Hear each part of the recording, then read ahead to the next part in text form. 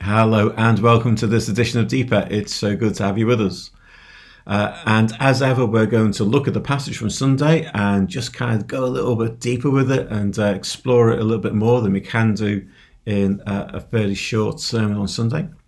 So Sunday I preached on Haggai chapter 2 verses 1 to 9, the second in our sermon series, and the last in our sermon series is next week. So I would love you to read the passage again. It's Haggai chapter 2 verses 1 to 9. Press pause, read the passage, and then restart the video. Fantastic. So as I said last week, Haggai is the one prophet who truly dates his messages. And we all know that it says right at the beginning, it says at different points that it happens in the second year, the reign of King Darius, which is about 520 BC. And then he gives very specific dates. And the date for this message is the 21st day of the 7th month, which is our October the 17th. That's right, October the 17th. The first message was given towards the end of August, August the 29th. Then they restarted the building of the temple on September the 21st. So this is just a few weeks after the restart.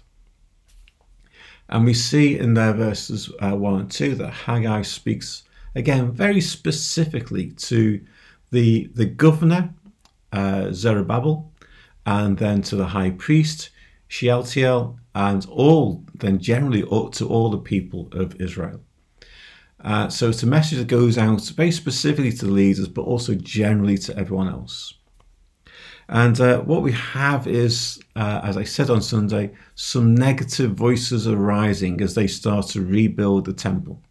And God straight away here in this message, as I said last week, Haggai doesn't pull any punches, he goes straight in. He says, here's 3 questions. Who amongst you can remember the former temple? And it's a good question because at this point, it's about 66 years since the original temple had been destroyed by the Babylonians.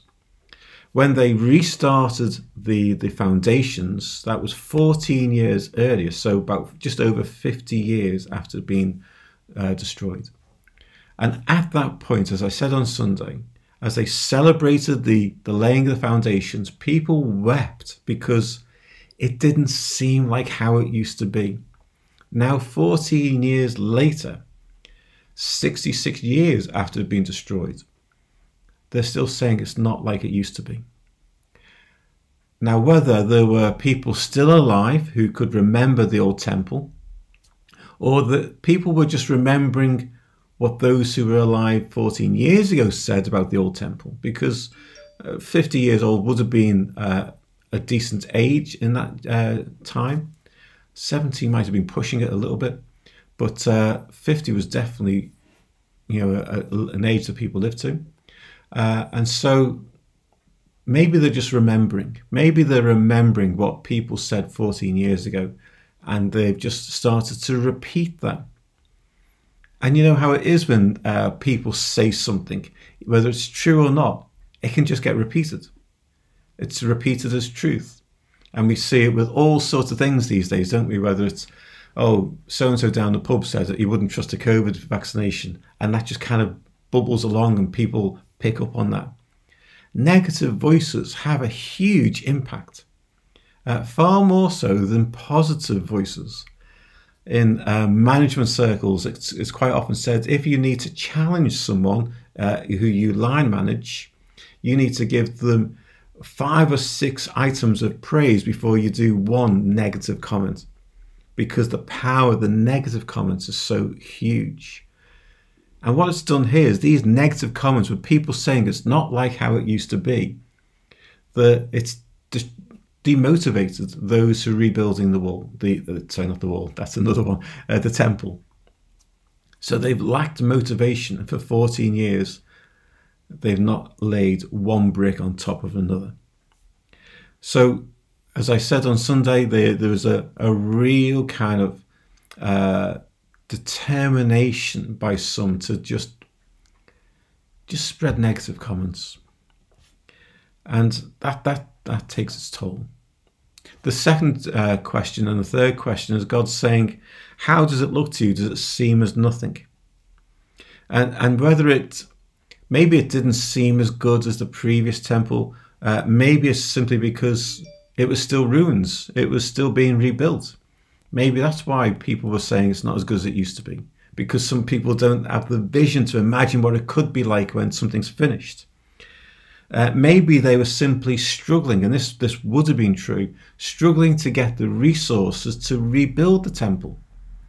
It would have taken a lot of wealth in order to get the right resources, to get the timber, to get the bricks, to get everything in place to rebuild the temple. And even then, you've only got the structure. You haven't got the things inside around the altar that it would have had previously. The original temple was filled with treasures that the people of Israel had collected or even picked up as they conquered other tribes and nations. And it had been filled with treasure. It would have been something spectacular to look at. And this poor group of people do not have that. Part of the glory of the temple was the treasures it collected. And certainly in this new temple, they would not have had that. And as I said on Sunday, this was a people who had come back from exile, who probably had very little, and was trying to rebuild their lives and to rebuild their wealth. When Solomon built the original temple, it was at a time of great wealth for Israel, and Solomon spared no expense. He got the best of the best in. He got the best architects in. He got the best craftsmen in. He got the best materials. He spared no expense. And these guys are effectively doing it on the cheap. I read somewhere that the temple they were trying to rebuild was perhaps bigger than the original one, but nowhere near as spectacular. And so people were looking at this through negative eyes and making negative comments. And it had an impact. And then verses 4 and 5, what we see is an encouragement to be strong. He says it to the governor, he says it to the high priest, and then he says it to all the people. He says, be strong. In other words, as I said on Sunday, hold your nerve. Just carry on with the work. Don't stop. Be strong. And it's almost like a mental strength he's talking about. It's not physical here. It's the mental strength to keep going even amongst a probably fairly small minority of people saying it's not as good as it used to be. So be strong. Hold your nerve. Why? Because I am with you. And we've said time and time again as we've looked at different passages, the presence of God makes all the difference. It's the presence of God that allows people to press on and to do things that they think are impossible. The presence of God changes everything. And then we see in verse 6, God says this, for I am with you, and this is what I covenanted with you when you came out of Egypt. What is the covenant he's talking about here? It's when you look at the commentators, there's real uncertainty about what God's referring to here. He could have been talking about the covenant he made with Abraham that they would have their own land, which is kind of relevant because this is the people of God coming back to their land. But God specifically says when he came out of Egypt. And maybe it's about God giving the commandments, which was the original covenant of him saying, you obey all these things and I'll be with you. And that perhaps seems a bit more relevant because it follows on from God saying, I am with you. And so it's perhaps simply God referring to his covenant with the people of God to be their God and they will be his people, to be with them in the midst of them. Especially as you think about them rebuilding the temple. That was a physical symbol of God's presence in their midst. And so that seems to be the most appropriate way of understanding that particular phrase there. He says, and my spirit remains among you. Do not fear. My spirit remains among you. So don't be afraid. I am with you in the way that I've always been with you. Remember when you came out of Egypt, how I led you, how I provided for you, how I guided you, how I protected you. That's what it meant for God to be with them at that time. And God's saying, as you came out of Egypt, so I will be with you again like that. So there's that kind of connection here with what God did in the Exodus and what God is doing now. Then in verses 6 to 8, we see God promising to provide. He promises, first of all, to shake the heavens and the earth and the sea and the dry land. And I put something in the church email last week about God shaking, or at least how the Bible views shaking. It describes that quite a lot in the Bible. And it's usually about dramatic events, quite often wide-ranging events that leave people in a state of shock, or at least in a state of uncertainty. And often those events are caused by nature, whether it's like earthquakes or huge storms. Often it's caused by people. When God shakes the earth, it's sometimes because another marauding force has come in to oppress people. And behind both of those things, the Old Testament sees God at work in different ways. And sometimes it's God who directly shakes the heavens and the earth. And the heavens and the earth and the sea is talking about how everything will be shaken. And why is God going to do this? He's going to do it in order to provide the resources for the temple to be filled. What does it say? It says, I will shake the heavens, and all the desires and the desires of all nations will come, and I will fill this house with glory. That's from the NIV. What is the desires of all nations? Well, it depends on how you translate the original Hebrew. If you read some other versions, they have it slightly differently to the NIV. So the New Revised Standard Version, the NRSV, says, I will shake all the nations so that the treasure of all nations shall come, and I will fill the temple with glory. The ESV says, and I will shake all nations so that the treasures of all nations shall come in. And the NLT says, I will shake all the nations, and the treasures of all the nations will be brought to this temple. So in the other versions of how they've translated the original Hebrew, this is about God shaking nations so that in some way their wealth gets translated and transferred to Israel and is filling the temple. As I said before, the original temple would have been filled with treasure, and this people had no treasure. And God's saying, I will provide the treasure you need. The Hebrew can be translated as the desires of all nations.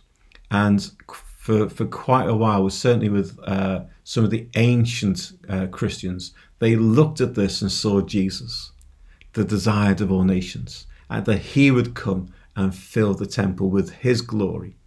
And that is a valid way of interpreting it. Most commentators don't look at it that way anymore because of the way they think that the Hebrew needs to be translated. And of course, the next line is, what does God say? All the gold and silver is mine. So it kind of fits better with the fact that this is God shaking the heavens and the earth to fill the temple with the treasures that's needed. So that's what we see here, God providing for his people, and that he will fill this house with glory. That, of course, is the glory of the treasures that will come in, but it is also, as it was with the original temple, the glory of his presence. And so the people did not have to fear how they would fill this temple. God himself would do it. God would provide everything they needed. And then verse 9, the glory of the present house will be greater than the glory of the former. They might be worried about how it will look. They might be worried about how they will resource the rebuilding of this temple. And God says, no matter how it looks, no matter what you think about it, I will bring glory to this house. And it's interesting to know that Herod the Great, that same Herod who slaughtered babies when he heard about the birth of the Messiah, He rebuilt this temple. He remodeled it to try and make it more glorious than it was originally. But that was a kind of false glory. The glory that really filled this temple was Christ coming to preach in it. That this temple was the same temple that Christ came and was preaching in and was teaching in and overturning tables. This was the glory that we could look forward to, or the people could look forward to. It's Christ himself. So what does this all mean for us as we think about this passage today? So let's go a little wider. So as we think about how we apply this, there are just 5 very quick things I want to say. So the first of all is to do with those dates. What we see is here the very specific situation, and the people are starting to mutter a little bit, and God speaks into that. And with those dates, what it emphasizes is that God acts. And God acts in history, and God acts in our times. And whatever it is that we are working through as individuals or as a church, God acts, and he acts at just the right time. This was just a few weeks after the rebuild. God sees what's happening. He sees some of the mumbles and the muttering and the grumbling going on, and speaks into it directly and quickly. So that's just one thing I just want to draw your attention to.